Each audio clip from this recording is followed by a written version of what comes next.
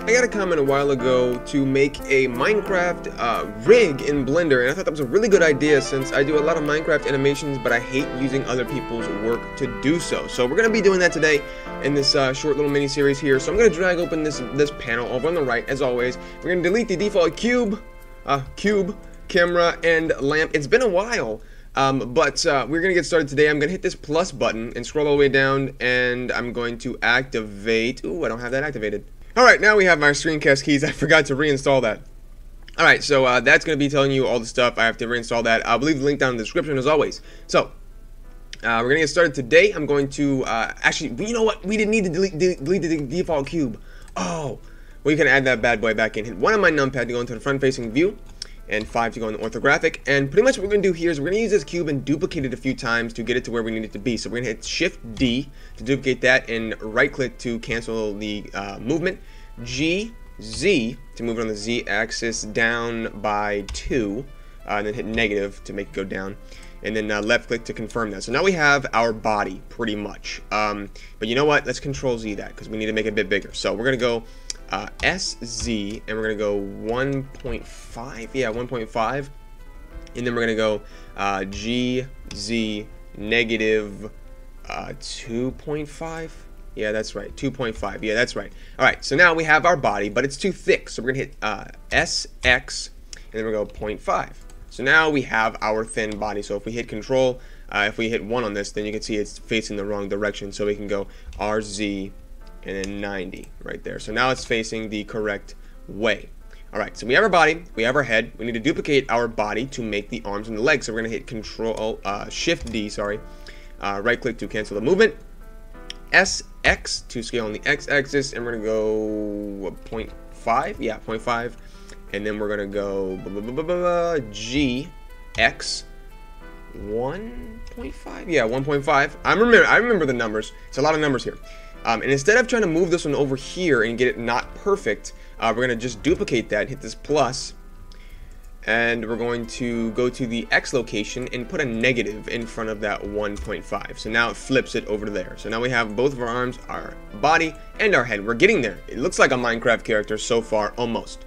Alright, so now we're going to take one of these arms and duplicate it, and then make this X location say 0. We're going to hit GX 0.5 to move that over, and GZ to move that down 1.5, no, 2. By 2? No, by 3. By 2.5. Maybe I don't remember all the numbers. By 3. By 3, and hit negative to make that go down. Alright, so remove that down by 3 on the Z axis. And then we're going to go Shift D to duplicate that again, and GX. And you know what, we can just hit the negative in front of that right there. So now we have our full Minecraft character with his legs, his arms, his head, and his body. Alright, so that's how we do that. But now if you tell, if we rotate these arms, they rotate in the center of the deformed cube. We don't want to do that because they need to rotate up at the axis of the arm. So we're going to select the body and hit hide, which is H on our keyboard. We're going to select one of the arms. Either one, doesn't really matter right now. Go into Tab, and we're going to go to Tools and Loop Cut and Slide. We're going to add in, we're going to scroll up on our wheel, on our scroll wheel once to make 2 pink lines appear. Then we're going to left click that and right click that to confirm the selection. Alright, so now we have 2 cuts in the middle of our rectangle making 3 different cubes. We need to do this again, so we'll hit Loop Cut Slide and go up and down this time all the way across, and then we'll right click to confirm, to cancel that movement. Now, the same thing again on this other side. Left click to confirm the cut, and then right click to cancel the movement. And we're going to do the same thing to these again because we need to make them even. We're trying to make everything a square. So that's what you want to keep in mind. We're trying to make everything a square, and then we can tab back out of that. Let's do this other arm. We could have done this before we duplicated all of these, but I like to do them all by hand just to make sure I know what the process is so I don't forget it. So we're going to do the same thing. Make sure all of these are even cubes. And there we go. We'll do the legs later on, but for now we'll just worry about the arms. So we're going to select this arm over here and start with this one. We're going to grab this point right here.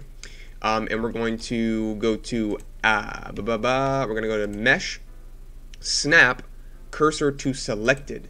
and that'll snap our 3D cursor to that vertice on that arm right there. So then we're going to tab out of edit mode and hit Control Shift Alt C. That's the longest hot cut ever, but whatever. And then we're gonna go to origin to 3D cursor right there.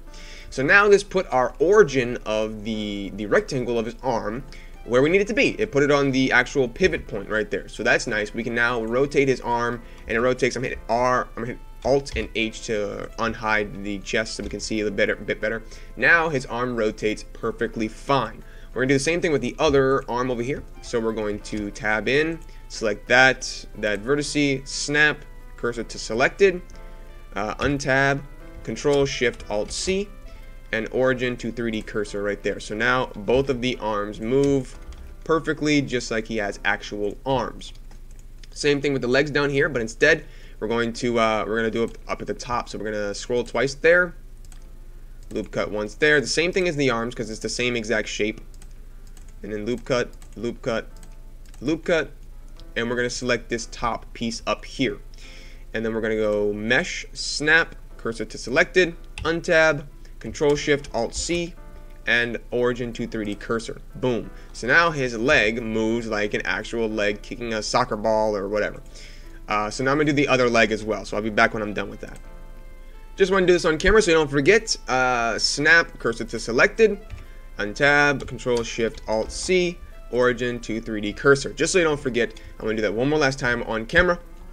Alt H to unhide our body, and we can now see that our legs rotate right, our arms rotate right, and our head does not. So let's fix that really quick. So we're gonna do the same thing here. We're gonna loop cut across just one time and then one time there. So now we have the cube that we need in the front, and on the side we'll do that one right there. Perfect. Now we're going to rehide the body and select this bottom point right there, and of course mesh, snap, cursor to selected, untab, Control Shift Alt C, origin to 3D cursor. Now when we do this, now we have our rotating head. Perfect.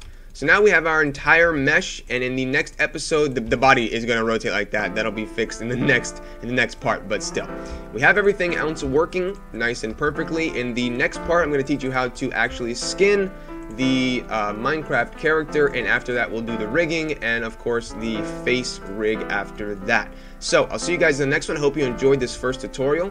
I'll see you guys in the next one, but until then, bye.